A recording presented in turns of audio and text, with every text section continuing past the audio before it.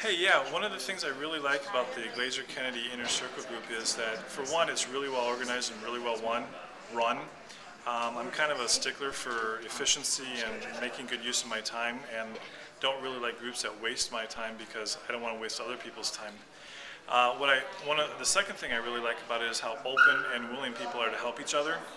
I've been part of other groups where people kind of click together and have little groups and don't really open up and share ideas, whereas this is a really safe environment.